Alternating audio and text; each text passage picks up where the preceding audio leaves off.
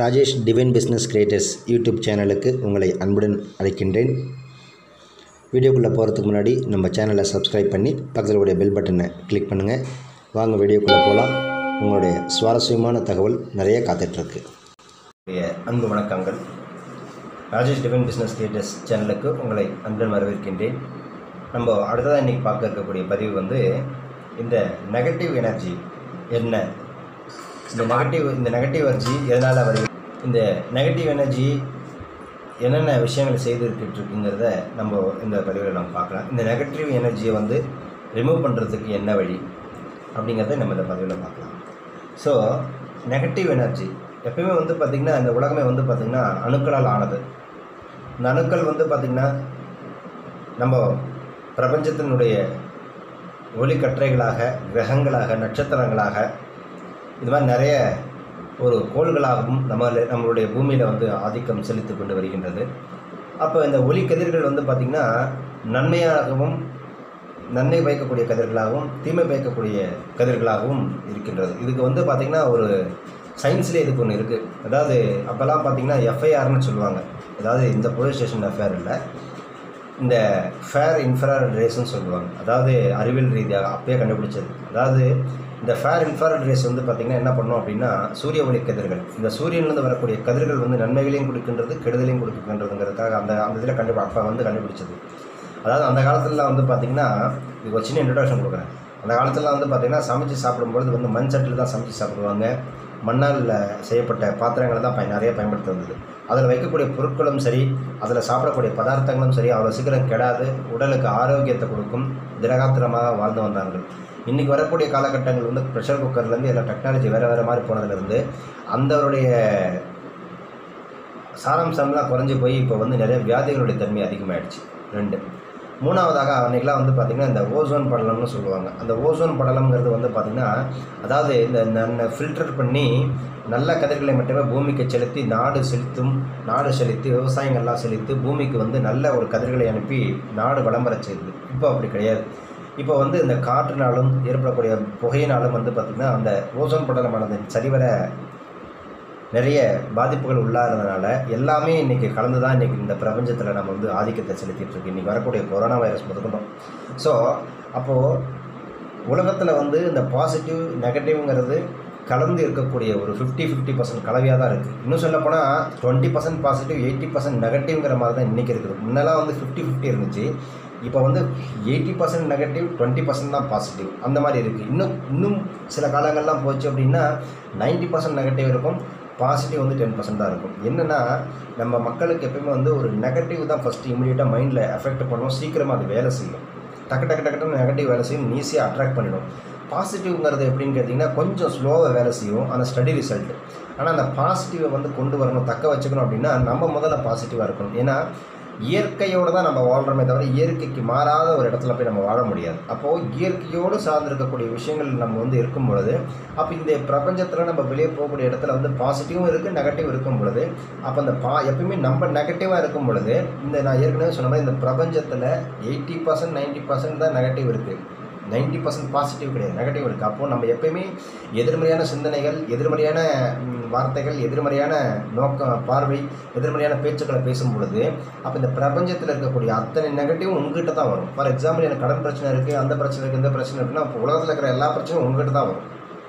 புரிஞ்சுக்கணும். அப்போ உங்களுக்கு அந்த பிரச்சனையுடைய தாக்கம் அதிகமாகிட்டே தான் இருக்கும். கடனுடைய பிரச்சனை அழுத்தம் ஜாஸ்தியாகிட்டு தான் இருக்கும். அப்போது எண்ணங்கள் பாசிட்டிவாக இருக்கும் பொழுது அப்போது அந்த எண்ணத்துக்கு தகுந்த ஒரு எண்ணங்கள் உங்கள்கிட்ட வரும். இதுதான் பிரபஞ்ச ரகசியம்னு சொல்கிறாங்க.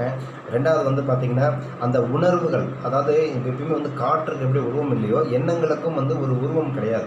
அப்போது எண்ணங்கள் எப்படி நீங்கள் உருவம் பண்ணுவீங்க? அதாவது ஒரு படமாக கொடுக்கலாம், எழுத்துக்களை கொடுக்கலாம், வார்த்தைகளில் பேசலாம், அப்படி தான் பண்ண முடியும். ஆனால் எண்ணங்களுக்கு ஒரு உருவம் கிடையாது. அப்போது காற்றுக்கு எப்படி உருவம் கிடையாதோ எண்ணங்களுக்கும் உருவம் இல்லாத காரணத்தால் அப்போ சிந்திக்கக்கூடிய அந்த எண்ணங்கள் அந்த காற்றோட கலக்கும் பொழுது அந்த காற்றில் இருக்கக்கூடிய நேர்மறை எதிர்மறை கதிர்களை உங்கள்கிட்ட திசை திருப்பி விட்றோம். அப்போ எந்த மாதிரி எண்ணங்களை நீங்கள் இந்த பிரபஞ்சத்துக்கிட்ட இந்த இயற்கையில் வெளிப்படுத்துகிறீங்களோ அந்த எண்ணத்துக்கு உண்டான மனிதர்கள், அந்த எண்ணத்துக்கு உண்டான சூழ்நிலை, அந்த எண்ணத்திற்கு உண்டான மனித மக்கள் எல்லாம் உங்களை சேருவாங்க. இப்போது ஃபார் எக்ஸாம்பிள், இது ஒரு எக்ஸாம்பிள் சொல்லி உங்களுக்கு சொன்னோம்னா இந்த பதிவுக்குள்ளே போனால் புரிய வரும். இப்போ ஒருத்தவங்க நீங்கள் கடன் கொடுக்கணும், டேட் நெருங்கிடுச்சு, உங்கள்கிட்ட பணம் சேரலை, உங்கள் மனசு உடனே சொல்லுவோம், ஐயோ பணம் என்ன ரெடி ஆகலையே, அவங்க ஃபோன் பண்ண ஆரம்பிச்சுருவாங்க, என்ன பண்ணுறது அப்படின்னு நினச்சிக்கிட்டே இருப்போம், திங்க் பண்ணிக்கிட்டே இருப்போம். அன்றைக்கி ஒரு நாள் போட்டு மண்டக்குள்ளே போட்டு ஓட்டிகிட்டு இருப்போம், இல்லை அப்படியே போட்டு ஓட்டிகிட்டு இருப்போம். அது ஒரு டென்ஷனாக போட்டு எடுத்துருப்போம். உடனே பாரு இப்போ தான் யோசித்தேன், கரெக்டாக அப்புறம் ஃபோன் பண்ணிட்டான் அப்படின்னு நம்ம பார்ப்போம். எப்படி தான் அவங்களுக்கு தெரியுதோ தெரியல. அப்போது அந்த ஒரு சிங்க் இருக்குது பார்த்தீங்களா, இப்போ தான் நினச்சிக்கிட்டே இருந்தேன் 100 ஆயிரசி அவன் ஃபோன் பண்ணிட்டான், உங்கள்கிட்ட பேசணுன்னு இருந்தேன், நீங்களே எனக்கு நல்ல வேலை ஃபோன் பண்ணிட்டீங்க. இந்த மாதிரி இதில் விஷயங்களில் எப்படி நடக்குது, எப்படி கொண்டு வர்றாங்க, அதாவது இது யாராவது இருந்து செயல்படுத்துகிறாங்களா? நிச்சயமே கிடையாது. இந்த பிரபஞ்சத்தில் வந்து பார்த்திங்கன்னா அதிதேவதைகள்ங்கிறது வந்து பார்த்திங்கன்னா ஏஞ்சல்னு ஒன்று சொல்லுவாங்க. அந்த ஏஞ்சல் பிரபஞ்ச ஏஞ்சல் தேவதைன்னு ஒன்று இருக்குது. அதாவது நம்ம எந்த எண்ணங்களை வெளிப்படுத்துகிறோமோ அந்த எண்ணத்துக்கு உண்டான தகவல்கள் நீங்கள் இருக்கக்கூடிய சரௌண்டிங்கில் எங்கே இருக்குங்கிறத தேடி கண்டுபிடிச்சி அந்த தேவதை உங்கள்கிட்ட கொண்டாந்து கொடுத்துரும். அது நீங்கள் நல்லதை வெளிப்படுத்திங்கன்னா நல்லதை கொண்டாந்து கொடுக்கும், கெட்டதை கொண்டாந்து கொடுத்தீங்கன்னா கெட்டதை கொண்டாந்து கொடுக்கும். சரி, ஒன்று புரிஞ்சுக்கோங்க, நல்லதும் கெட்டதும் வந்து எண்ணங்களை பொறுத்து வேறையாக இருக்கும்பொழுது எப்பவுமே இந்த கெட்ட கதிர்கள் வந்து அதிர்வுகளுடைய பலம் ஜாஸ்தி, பாசிட்டிவும் வந்து பார்த்திங்கன்னா அதனுடைய பலமும் ஜாஸ்தி. என்ன ஒரு விஷயம் அப்படின்னா, இதனுடைய செயல் தாக்கம் வந்து இதனுடைய கண்டென்ட் கம்மி, இதனுடைய கண்டென்ட் ஜாஸ்தி. இன்னும் சொல்லப்போனால் இதனுடைய டோசேஜ் அதிகமாக இருக்கும், இதனுடைய டோசேஜ் கம்மியாக இருக்கும். அதாவது எப்போ வந்து நீங்கள் நெகட்டிவை ஜாஸ்தி தாங்க ஆரம்பிச்சிட்டிங்களோ அப்போ அந்த பாடி வந்து ஆட்டோமேட்டிக்காக பாசிட்டிவ் ரெடி ஆகிடும். அப்போ ஆட்டோமேட்டிக்காக நீங்கள் ஒரு காலகட்டத்தில் பாசிட்டிவாக மாற ஆரம்பிச்சிடுவீங்க. அப்போ உங்களுக்கு நடக்கிறதெல்லாம் பாசிட்டிவாக நடக்கும், பேசுகிறதெல்லாம் பாசிட்டிவாக பேசுவீங்க, திங்க் பண்ணுறதெல்லாம் பாசிட்டிவாக திங்க் பண்ணுவீங்க. அப்போது இந்த நெகட்டிவை நீங்கள் பிரேக் பண்ணால் தான் பாசிட்டிவ் உள்ளே கொண்டு வர முடியும். அப்போ நெகட்டிவை பிரேக் பண்ணுறது எப்படி? அப்போ பாசிட்டிவ் பற்றியே யோசிக்க பேச பார்க்க இந்த மாதிரி சிந்தனை செய்யும்போது அந்த நெகட்டிவானது உடஞ்சி போயிடும். ஸோ இந்த மாதிரி விஷயங்கள் ப்ராக்டிஸாக இருக்குது. இது நம்மளோட குபேரன் பண விஷயங்களை பயிற்சி வகுப்பில் வந்தீங்கன்னா இதை பற்றின நிறைய விஷயங்கள் நீங்கள் கற்றுக்க முடியும்.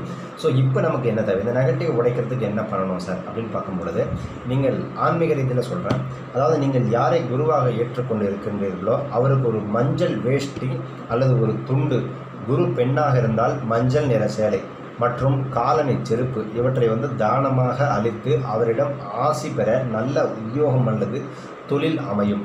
அதாவது மஞ்சள் நிற புஷ்பராக தங்க மோதிரத்தை வந்து பார்த்திங்கன்னா பதித்து வலது கை நடுவரலில் அணிந்து கொண்டால் வேலை வாய்ப்புகள் தேடி வரும், தொழில் பெருகும். அதாவது என்ன அப்படின்னா, குருங்கிறது யார்? தனக்காரகன். அப்போ குரு பார்க்க கோடி நன்மை. அப்போ குரு ஒரு இடத்துல வரும்பொழுது அந்த இடத்துல ஒரு பாசிட்டிவான ஒரு வைப்ரேஷன் உருவாகும். ஏன்னா ஒரு தடைங்கிற இருக்கக்கூடிய இடத்துல வந்து அப்போ நெகட்டிவ் அந்த இடத்துல வேலை செய்யுது. அப்போது குருங்கிறது யார்? பாசிட்டிவ் கிரகம். அப்போ பாசிட்டிவான ஒரு கிரகம் அந்த இடத்துல வந்து வேலை செய்ய ஆரம்பிச்சிருச்சுங்கும் போது நெகட்டிவானது உடஞ்சி போயிடுது, பாசிட்டிவ் வந்து அங்கே வேலை செய்யுது. ஸோ அப்போ இது வந்து ஆன்மீக ரீதியில் சொல்லிட்டு இருக்கேன். அடுத்ததாக என்ன பண்ணலாம் அப்படின்னு பார்க்கும் பொழுது, உங்கள் வீட்டில் வந்து பார்த்திங்கன்னா ஒரு கண்ணாடி டம்ளரில் தண்ணீர் முழுவதும் நிரப்பி ஒரு முழு எலுமிச்சம்பழத்தை அதில் போட்டு வைத்து அந்த எலுமிச்சம்பழம் வந்து பார்த்திங்கன்னா மிதந்தால் நெகட்டிவ் ஆற்றல் இல்லை எனவும், மூழ்கி போனால் நெகட்டிவ் எனர்ஜி உள்ளதாகவும் அர்த்தம் கொள்ளலாம். அப்போ இது ஒரு விஷயம் புரிஞ்சுக்கோங்க.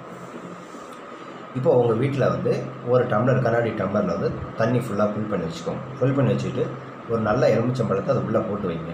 அது எப்பயுமே உள்ளேயே இருந்துச்சு அப்படின்னா ஈர்ப்பு சக்தி, அதாவது நெகட்டிவ் ஈர்ப்பு சக்தி ஜாஸ்தி இருக்குன்னு அர்த்தம். மேலே வந்துருச்சு அப்படின்னா பாசிட்டிவ் எனர்ஜி வந்து ஜாஸ்தி இருக்குன்னு அர்த்தம். ஸோ இதிலே நீங்கள் கண்டுபிடிச்சிக்கலாம். அடுத்ததாக நெகட்டிவ் எனர்ஜி குறையிறதுக்கு என்ன பண்ணணும் அப்படின்னு பார்க்கும் பொழுது, தினமும் காலையிலும் மாலையிலும் உங்கள் வீட்டில் விளக்கு ஏற்ற வேண்டும். மிக முக்கியமான விஷயம். நான் ஏற்கனவே பழைய பதிவில் கொடுத்துருக்கேன், போய் பாருங்கள். காலையிலும் மாலையிலும் ஏன் விளக்கு ஏற்ற வேண்டும்ங்கிற தலைப்பில் நான் கொடுத்துருப்பேன். ஸோ நெகட்டிவ் எனர்ஜி குறையணும் அப்படின்னா காலையிலும் மாலையிலும் நீங்கள் கண்டினியூஸாக விளக்கு ஏற்ற வேண்டும். ரெண்டாவதாக என்ன பண்ணணும், சாம்பிராணியுடன் வெண்கடுகோ அல்லது குங்குலி இருக்கு இல்லையா, குங்குலிங்கிறது அது ஒரு வகையான ஒரு வேதிப்பொருட்கள். அந்த குங்குலியத்தை சேர்த்து நீங்கள் தூபம் போடுவது. அதே மாதிரி கோமியத்துடன் கோமுக நீர் கலந்து வீடு முழுவதும் தெளிப்பது. அடுத்தது வந்து பார்த்திங்கன்னா உப்பு மூலம் உங்களுடைய இடத்தை சுத்தமாக வாஷ் பண்ணி வச்சுக்கிறது. அடுத்தது வந்து பழைய பொருட்கள், அதாவது ரொம்ப தேவையில்லாத பொருட்கள் வீட்டில் இருந்து தான் நீங்கள் எடுத்துடணும். அடுத்தது ஓடாத கடிகாரங்களை சரிபார்த்தல். வீட்டில் ஏதாவது வால் கிளாக்லாம் ஒர்க் பண்ணல அப்படின்னா நீங்கள் அதை வந்து ரிப்பேர் பண்ணி வச்சுடுங்க, இல்லை புதுசாக மாற்றிடுங்க. அடுத்தது வந்து பார்த்திங்கன்னா ஒழுகும் பைப்புகளை சரி செய்தல். இந்த லீக்கேஜான பைப்ஸ் தான் பெரிய பிரச்சனையை கொடுக்கும். ஸோ பைப் வந்து லீக்கேஜ் ஆகாமல் எப்பவுமே நீங்கள் பார்த்துக்கொள்ளுங்கள். சும்மா எல்லாம் ஒரு 100-120 ரூபா போனாலும் பரவாயில்ல, ஒரு 6 மாதத்துக்கு தூக்கி போட்டு புதுசாக ஒன்று மாற்றிடுங்க. ஸோ இதெல்லாம் வந்து நெகட்டிவ் எனர்ஜியை குறைவதற்கு உண்டான இது ஒரு பரிகாரங்களாக கருதப்படுகின்றது. அடுத்ததாக வந்து பார்த்திங்கன்னா எப்பவுமே வந்து வாசப்படியில், உங்களுடைய வாசல் படியில் தலைவாசப்படி இருக்கு இல்லைங்களா, அங்கே வந்து எப்பவுமே ஒரு எலுமிச்சம்பழத்தை ஒரு 2ஆக நறுக்கி, ஒரு எலுமிச்சம்பழத்தில் குங்குமமும் ஒரு எலுமிச்சம்பழத்தில் வந்து உங்களுக்கு மஞ்சளும் தடவி அந்த நிலைவாசப்படி பொருள் வைக்கும் பொழுது அந்த எதிர்மறை சக்திகளானது குறையும். அடுத்ததாக பார்க்கும் பொழுது இதுக்கு வந்து நிறைய விஷயங்கள் இருக்குது.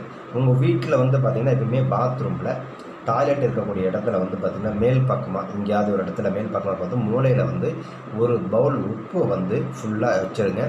அதே மாதிரி வீட்டோட உள்ள 4 மூலையிலையும் வந்து பார்த்திங்கன்னா 4 மூலையிலையும் உப்பை வந்து ஒரு பவுலில் போட்டு திறந்த நிலையில் வச்சுருங்க.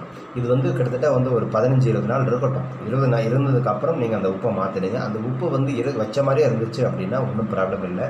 அந்த உப்போட நிறம் மாறியோ இல்லை மங்களாகவோ இல்லை வேறு கருப்பு கலரிலோ இந்த மாதிரி எதாவது மாறி இருந்து அப்படின்னா அந்த வீட்டில் வந்து ஒரு துஷ்ட சக்திகள் கடுமையான எதிர்மறைகள் அங்கே இருக்குன்னு அர்த்தம். ஸோ அதை திரும்ப நீங்கள் அதை வச்சுட்டே வரும்பொழுது நேர்மறை சக்திகள் அதிகமாகும். ஸோ இது மாதிரி நிறைய விஷயங்கள் இருக்குது. இதை தொடர்ந்து செய்து வந்தீர்கள் என்றாலே உங்கள் வீட்டில் நிறைய நெகட்டிவ் எனர்ஜி குறையும். எப்பயுமே நீங்கள் குளிக்கும் பொழுது உப்பை போட்டு குளிச்சுட்டு வந்தீங்க அப்படின்னா உங்களுக்கு உடம்புல வந்து நெகட்டிவ் எனர்ஜியானது தங்காது, ரிசீவ் பண்ணாது. நம்ம பாடி வந்து எப்பயுமே ஏதாவது என்ன சொல்கிறது, ஒரு சக்தியை வெளிப்படுத்திக்கிட்டே இருக்கும். அதாவது அந்த ஒரு பிராணசக்தியை வந்து வெளிப்படுத்திட்டே இருக்கும். அந்த பிராணசக்தி வந்து நேர்மறை சக்தியாக இருக்கும் பொழுது இந்த பிரபஞ்சத்தோடு இணையும் பொழுது நமக்கு நேர்மறை சக்திகளை நேர்மறை ரிசல்ட்டே கொடுத்துட்ருக்கோம். ஸோ நம்ம நேர்மறையாக பேசுவோம், நேர்மறையாக பார்ப்போம், நேர்மறையாக சிந்திப்போம், நேர்மறையே அணுகுவோம் என்று சொல்லி இந்த பதிவை நிறைவு செய்து இதை பற்றின மேலும் தகவல் வேண்டுமென்றால் நீங்கள் என் நம்பருக்கு வாட்ஸ்அப் பண்ணுங்கள். உங்களுக்கு பல டீட்டெயில்கள் நான் உங்களுக்கு கொடுக்குறேன். உங்களுக்கு தேவைப்பட்ட விஷயங்கள் நம்ம இதுலேயும் கமெண்ட்ஸாக கொடுங்க, நான் உங்களுக்கு ரிப்ளை பண்ணுறேன். அடுத்த பதிவில் சுவாரஸ்யமான தகவல்கள் உங்களை சந்திக்கின்றேன். அதுவரை உங்களிடம் வந்து விடைபெறுவது உங்கள் ஸ்ரீ லக்ஷ்மி ராஜேஷ் ஆர்யா. வாழ்க நலமுடன். குருவே சரணம்.